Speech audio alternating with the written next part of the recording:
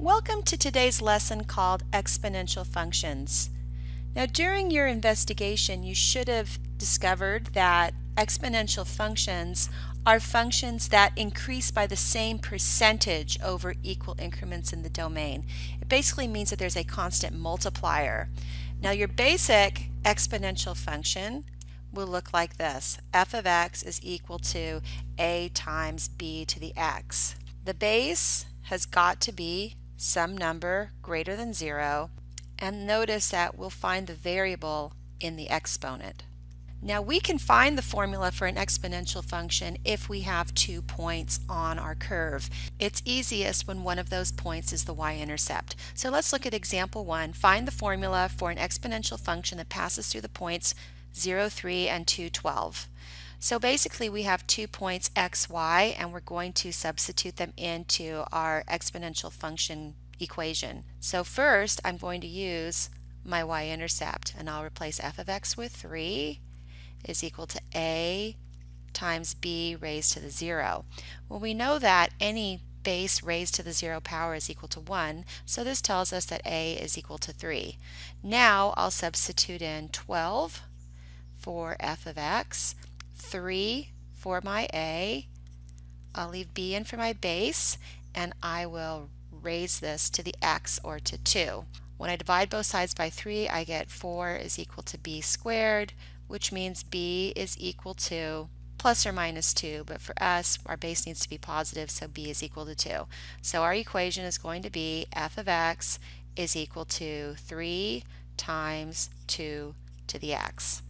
In the guided worksheet, we also looked at the compound interest formula, which is how your money grows when you've invested it in the bank. So we know that a of t is equal to p times 1 plus r over n to the nt, where a is the account value at any point in time, t is measured in years, p is the starting amount of the account, which we call the principal, r is the annual percentage rate, expressed as a decimal, and n is the number of compounding periods in 1 year. And compounding just means how often is interest paid. We also want to talk about the number e. E represents the irrational number 1 plus 1 over n to the n, as n increases without bound, or as n approaches infinity. This is a very special number that winds up being equal to approximately 2.718282. And we have a lot of applications for the number e, particularly in exponential growth and decay problems. So the last formula we want to look at right now is a of t is equal to p e to the rt. Sometimes we call that PERT.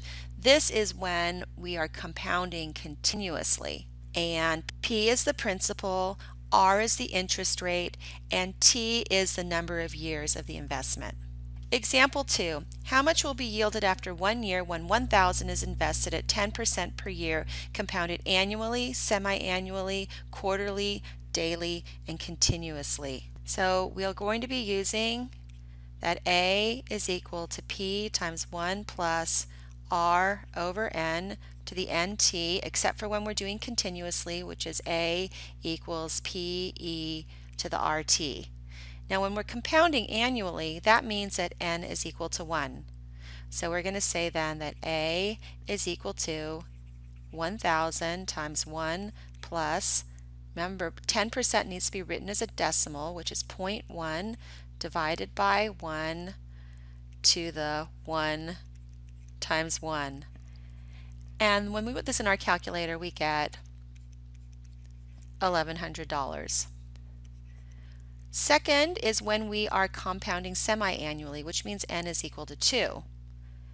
So a equals 1,000, 1 plus 0.1 over 2 times 2 times 1. And this is equal to 1102 and 50 cents. Our third scenario is compounding quarterly, where n is equal to 4.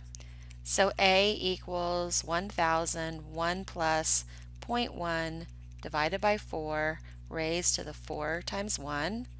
And this is equal to 1103 and 81 cents. Next, we want to calculate this when we're compounding daily. That means that n would be equal to 365, So A equals 1,000, 1 plus 0.1 over 365 to the 365 times 1, and this is going to be equal to 1105 and 16 cents. And then finally we're going to do continuously, where it basically means that n is equal to infinity. So now we'll be using the formula A equals PE to the RT. So A will equal 1,000 e to our rate, which is 0.1, times our time, which is 1 year. And we'll put this in our calculator. Now, e is a special number just like pi, so you should be able to find e and e to the x on your calculator. And once we plug this in, we get 1105 and 17 cents. So as you can see, as we increase the number of times per year that we compound interest, the more interest you will make. Sometimes we want to know how much money do we invest now to get a future value of money later. And in example 3, we're going to be talking about a bond. And a bond is a savings instrument where you buy a bond that has a certain face value, but it won't reach that face value until a certain number of years. So example 3 says a bond can be redeemed in 10 years for $1,000. How much should you pay if you want a return of 8% compounded monthly? So we are going to say that our final amount will be $1,000. What we want to find is our principal, or our initial investment. And then we're going to have 1 plus, now 8% as a decimal is 0.08.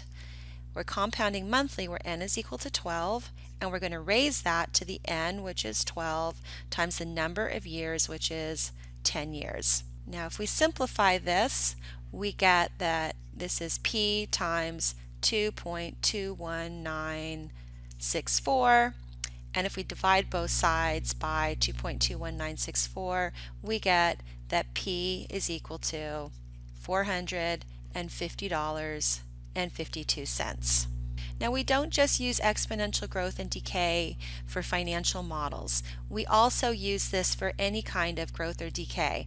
So our general formula is A of t is equal to A e to the RT, where A is the initial value. Sometimes it's written as A of 0 or A sub 0.